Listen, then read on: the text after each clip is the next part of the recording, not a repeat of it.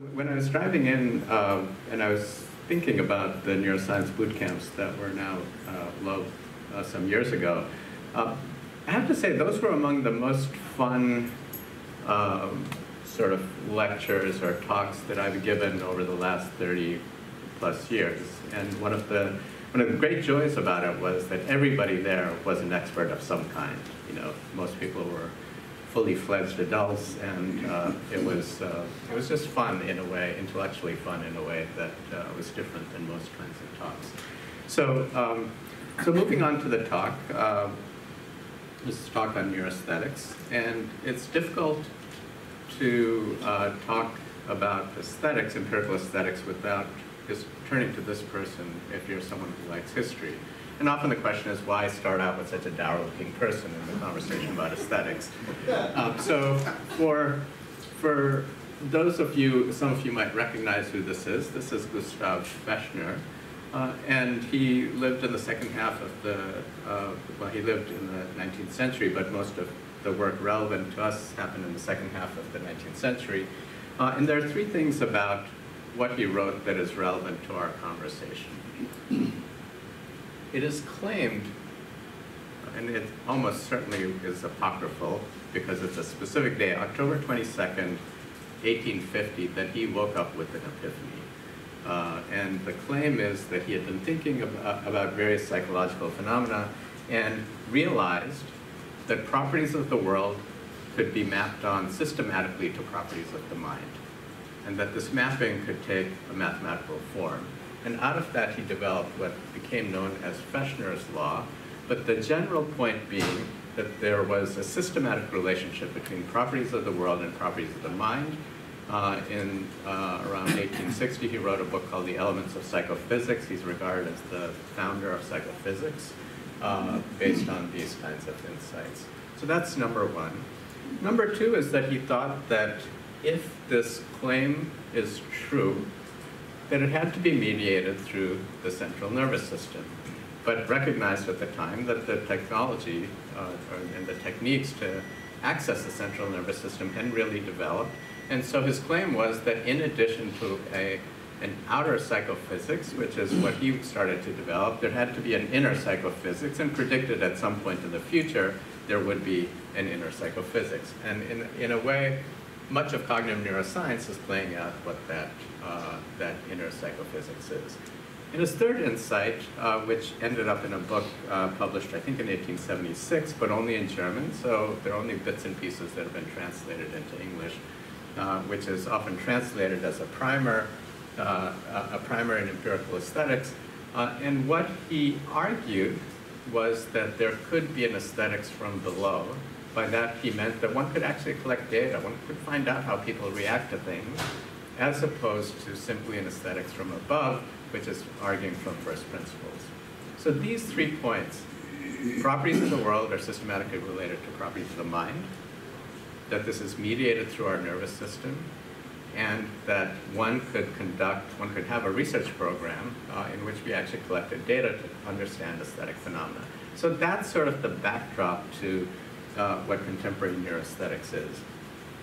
It's a curious thing that in the second half of the 19th century, you know, these icons like Fechner, Helmholtz wrote an article or wrote a book about music. Darwin was interested in aesthetics. And despite that, in the first, I'd say, 2/3 of the 20th century, with few exceptions, people didn't really take up this. People didn't really take up this, you know, this as something to consider seriously. There are a few people with empirical aesthetics, like Rudolf Arnheim, I think, was at Michigan for many years, who was interested in this, but it never took on the same force as other domains in psychology and cognitive neuroscience. And to give you a sense of that, this is from a PubMed search that using these search terms. So the search terms are neuroaesthetics, neuroscience or neuropsychology and art, neuroscience and neuropsychology of beauty. You can kind of see how this is, what an early stage of evolution this field is in. Right? So it's really in the last 10 or 12 years that there's been a rise, and we don't know where it's going to go. So very young field. what this means in practice is almost always when I give talks, people will ask a question, often a very good question, and the answer is we don't know because nobody's done it. These are obvious questions, but they're so. And the thing I tell students also is that this is a great field to go into because the big questions haven't been addressed. You're not concerned about how many angels are dancing on the head of a pin. There are some low-hanging fruit, big questions to be asked. So, so that's sort of my prelude. And this is a general framework that we've talked about of how to deconstruct what an aesthetic experience might be. How do you actually construct experiments in thinking about this?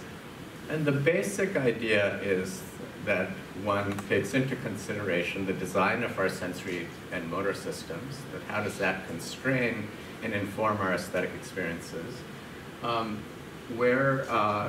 What is the role of emotion and valuation? Often reward systems seem to be important, but how does that inform or flavor our aesthetic experiences? And what is the role of knowledge and meaning? And that encompasses a fairly wide range. It can be personal experiences, it can be your education, it can be where you grow up, your cultural background, what point in history you happen to be living, right? So that the general idea is that our sensory motor systems and our emotional systems are likely to be more similar than different, but our personal experiences and the way in which semantics and meaning overlays on that are likely to be different. And so again, the general question often is, when dealing with this, is what's common and what's, how do you account for variability, what's common across people and what's different. So that's the general approach.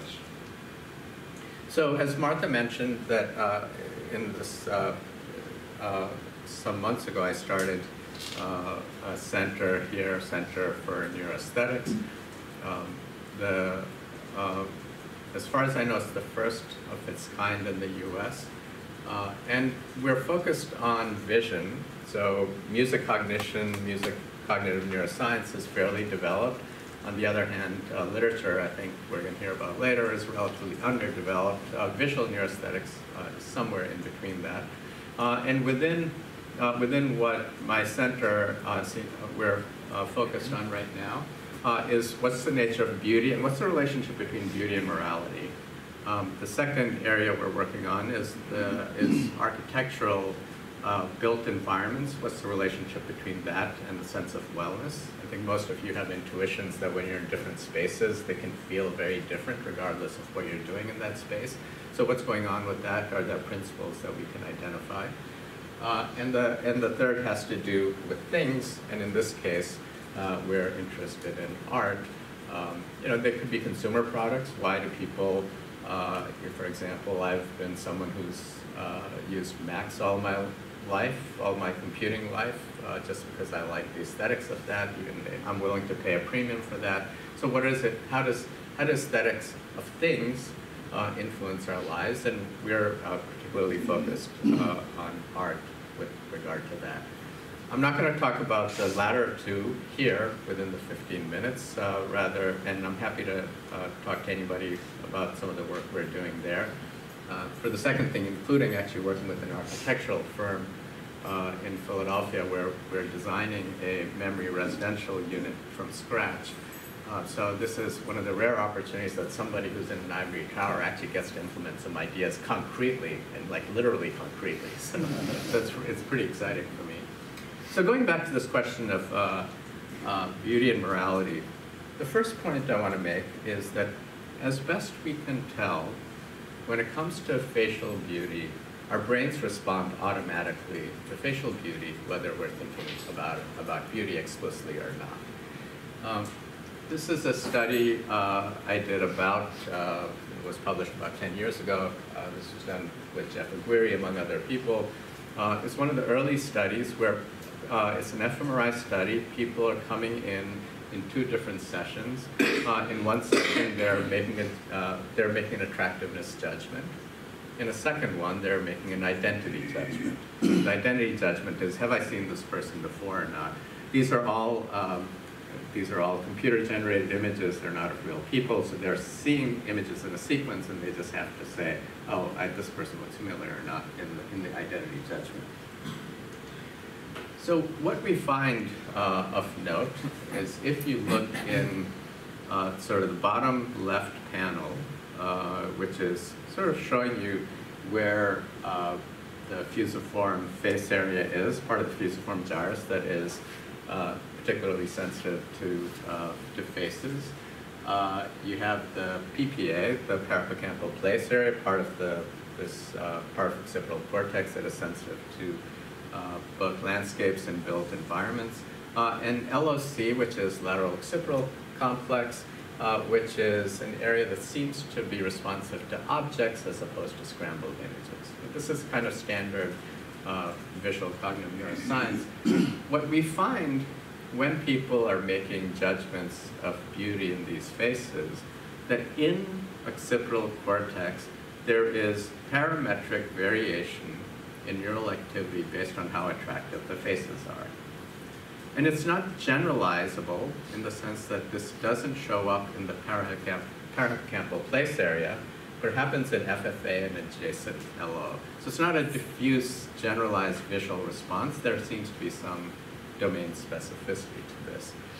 And when you think about that, it's not obvious that that's how it would have played out. If I told you the design of the nervous system is the back of the brain classifies things, it says this is a person, this is a place, this is a thing, this is a visual word, and the front of the brain evaluates it, says I like it, I don't like it, I'm afraid of it, right? That would be a perfectly reasonable design of the brain that nobody would be surprised about. But the fact that this response, whatever is going on, is happening relatively early, at least to us, was somewhat striking. Even more interesting was that when people were making a judgment of identity, all they're saying is, I've seen this person before or not. In those regions of occipital cortex, we got the exact same parametric modulation based on how attractive the faces were. Right? So at least it appears to us that occipital cortex is responding automatically to how attractive faces are, regardless of what people are being asked to do at the time. And around the same time, there's another group that published a very similar study with a very similar design, showing that within parts of our reward system, within nucleus accumbens and medial orbitofrontal cortex, there was also an automatic response to faces when they were making a perceptual judgment. In that case, they were making a judgment whether the faces are wide or long, but this seemed still to happen. And in our study, again, 12 years ago, we didn't have a very good signal in that part of the brain. But you take both of these observations together, and it suggests that our brains are responding to beauty in faces. We don't know if this generalizes to other objects, to faces automatically. And the experience of this experience of beauty seems to be the coordinated neural activity of our occipital cortex, our visual cortex, and something to do with our reward systems. So you can ask, if our brains have this kind of response, does that express itself in any kind of behavior? And this is a simple behavioral experiment that we did that is essentially accepted with minor revisions, but still regarded as under review. It's a very simple task. So it's a behavioral task. People are looking at a computer. There's a mouse on the number below. There are two faces. The faces are irrelevant to the task. All they have to do is move the mouse to the number that is closer to the number at the bottom. People perform at ceiling. Super easy task. The critical thing is, what are the faces doing? We normed a whole lot of faces. So we have faces at the high end of attractiveness, faces at the low end of attractiveness, and the sort of the middle, which we're calling neutral faces. And these are not supermodels, or these aren't extreme. This is just the range of, this was done in Singapore, just the range of East Asian faces. So the question we are asking is, what happens when the distractor number, right, the number that people are not going to move to, is attractive? Does this somehow have an influence on people's motor systems? And that is exactly what we find, which is that if your mouse response is to the right, easy task, everybody's on ceiling. The attractive face is on the left. Without realizing it, people's limbs just drift towards the attractive face before going to the target number. Okay? And people are unaware of them when they're debriefed. They're unaware of that this is happening. Right? So it almost suggests that when we talk about someone being attractive, this is not a metaphor. There's a way in which it seems as though our limbs are actually attracted.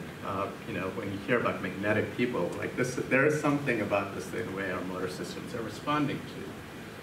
The other thing is we looked at eye movements as well, and here we saw something slightly different, which is the eyes were attracted also to attractive faces when they were, when compared to neutral faces. But the faces on the lower end of attractiveness also drew people's eyes, right? So that's why here we had a U-shaped curve, which we didn't see with our limbs. And so what this suggests to us, our take on this, is what our eyes are doing and our limbs are doing are different things.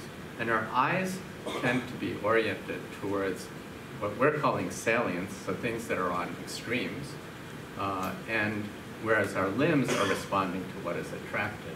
And the general point being that the identical information is coming through our eyes, and how it gets deployed in our motor systems differentiates whether it's getting deployed in our limbs or getting deployed to our eyes. So an example, the general point being that, that our response to beauty seems to be automatic, and that this response is cashed out in our motor systems at the very least. So going back to this question of this, what's the relationship between beauty and morality? There's been this long-standing notion of a social stereotype, that beauty is good stereotype. People in social psychology have identified, have described ways in which people who are attractive tend to be hired more quickly, tend to be given higher pay. If they commit crimes, they're given lesser punishments. There's even some evidence that parents treat their more attractive children different than their other children. So this is really quite pervasive. And the data of that, while the effect sizes vary, it seems to be quite pervasive. And there have been, to my knowledge, 3 studies. This is one of the earlier ones, which asked the question of, is there something about the neuroscience of this where one can show how beauty and morality converge. And this was an imaging experiment where people, again, are making judgments of faces, and then people are also making judgments of simple acts. A little cartoon is shown, and people are saying this is a moral act, morally appropriate, morally beautiful act, or not. And so the example here, I think, is there's a young girl helping a blind person, which most people would regard as a morally good act. So the main point of their study is that within orbitofrontal cortex, there is a part in which both of these kinds of evaluations have common neural activity. And so one suggestion is that this might be the biological sort of anchor for this social phenomena that we have a kind of beauty is good stereotype. We looked at this in a slightly different way, again in the context of medicine, which is looking at faces that have these kinds of facial anomalies that can be corrected surgically. So this was a small grant I got from there's a Center for Human Appearance here that has various surgical subspecialties.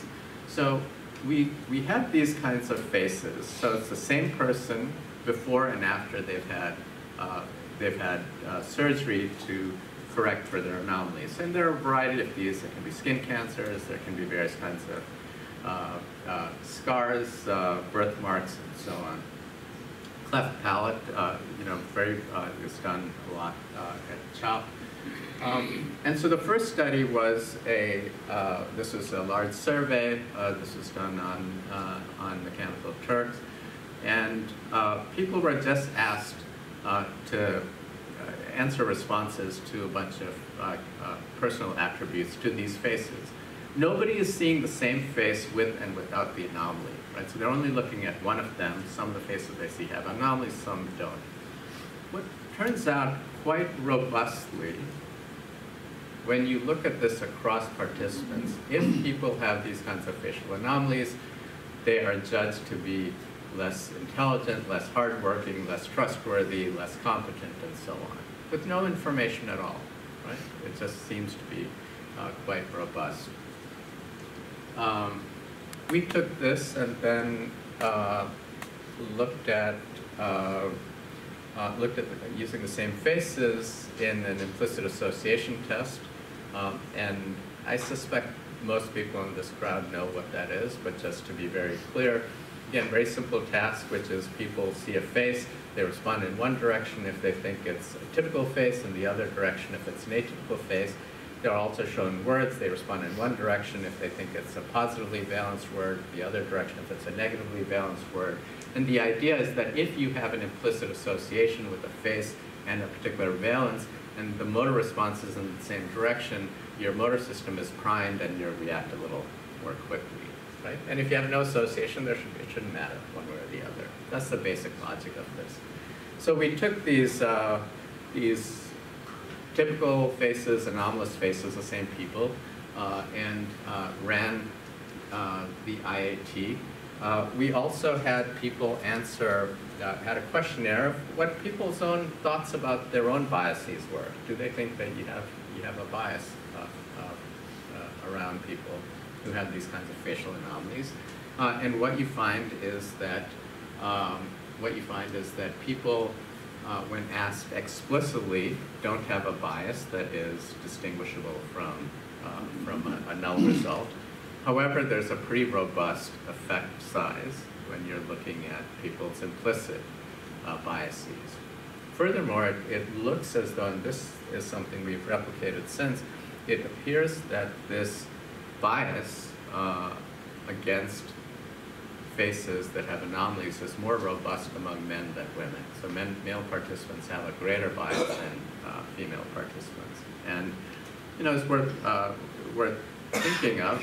I mean, up until a month ago, I chaired a neurology department and was in the position of making sort of hiring decisions and firing decisions, and it's at least worth having a check on oneself if you're in those situations of the way in which this kind of bias might play in our initial responses to people. The other thing to note is if you look at the effect size of people's judgments about themselves and the effect size of their implicit association test, there's no correlation. The broader implication of this is that everybody in this room, are probably pretty poor judges of whatever implicit biases we harbor, so for what that's worth.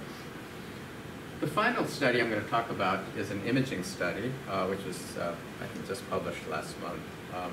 And this is where people are in the scanner looking at the same faces, and all they're doing is making a judgment, is this a man or is this a woman? So it's not an evaluative judgment. And what we find is the following, which is that in occipital cortex, we find increased neural activity to the anomalous as compared to the typical faces. So going back to the study that we had published over 10 years ago, you get that same kind of boost, but it suggests that occipital cortex, our earlier thought was maybe part of our visual cortex functions as a beauty detector, as detecting beauty. But that doesn't make sense given these data, which is that it is probably more likely a salience detector, that it's sort of responding more robustly to things at either extreme. What was more interesting was what's shown in green, and particularly the medial part of prefrontal cortex, dorsomedial prefrontal cortex, is that there is actually decreased neural activity to anomalous faces compared to typical faces. So what does this mean? And we don't really know yet, but it is part of the brain that is often engaged when people are when people conduct experiments to put people in conditions of empathy and to infer what other people's motivations might be, what other people's mental states might be. And one possibility, and this is something that Susan Fisk, who's a cognitive neuroscientist at Princeton, has promoted, that this idea that decreased neural activity in this area might be a biological marker for dehumanization. And that's something that we are now, in experiments we're doing right now, trying to deconstruct, is that if that's the case, what does that actually mean? Right? On the one hand, it suggests that when people are looking at individuals with facial anomalies, there's a distancing, there's a kind of dehumanization. But how do we deconstruct that broad sense of what that means? And so we're starting to find some interesting information about people's dispositional attitudes. If you have a just worldview that you think bad shit happens to bad people, that has an influence on this kind of neural activity. But nonetheless, so this turned out to be one of our more interesting findings that's sort of setting us up to ask a series of questions around that. And the final point about this with respect to society is the way media plays into this, and this is extraordinarily common, which is movies will depict someone with a facial anomaly, and you don't have to develop a backstory, right? You don't have to, like, people know, okay, bad person, flawed face, flawed character, right? That's the simple-minded thing. And this message is given to us really early in, for example, movies like The Lion King, right? So there's a new release of that. In the last 3 weeks, its global sales has passed $1 billion, and that's the message we're giving. In The Lion King, it's even explicit, right? All the other characters have names like Mufasa and Simba and Nala. The villain is just Scar, right? It's named by the deformity. And so that's what we're telling our 3- and 4-year-old kids. I'll end there. Thank you.